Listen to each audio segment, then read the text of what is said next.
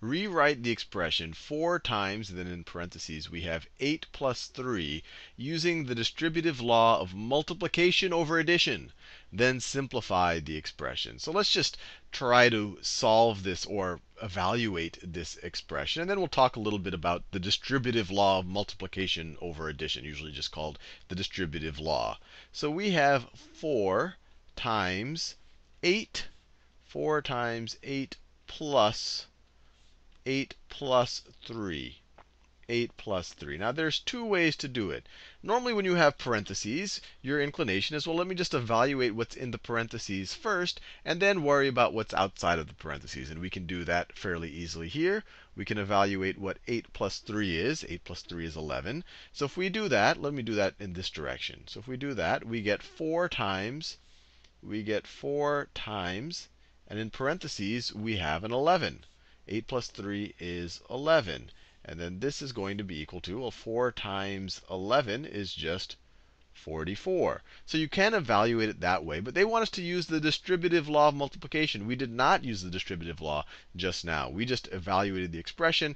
We used the parentheses first, then multiplied by 4. In the distributive law, we multiply by 4 first. And it's called the distributive law because you distribute the 4. And we're going to think about what that means.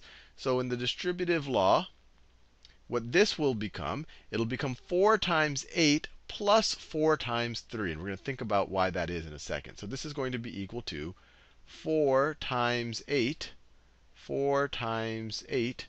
plus 4 times 3.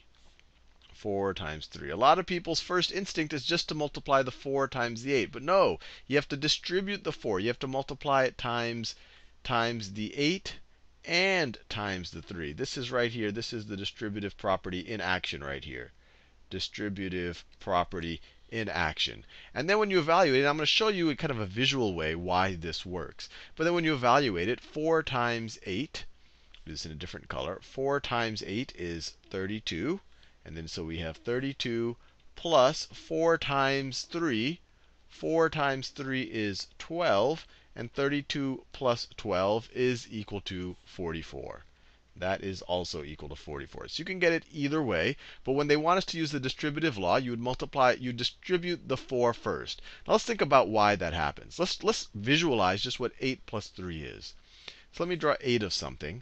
So 1, 2, 3, 4, 5, 6. Let me draw this. Well, 6, 7, 8, right? 1, 2, 3, 4, 5, 6, 7, 8. And then we're going to add to that. We're going to add to that 3 of something, maybe the same thing. 1, 2, 3. So you can imagine this is what we have inside of the parentheses. We have 8 circles plus 3 circles.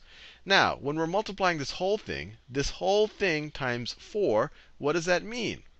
Well, that means we're just going to add this to itself 4 times. So let me do that with the copy and paste. Copy and paste. Let me copy, and then let me paste.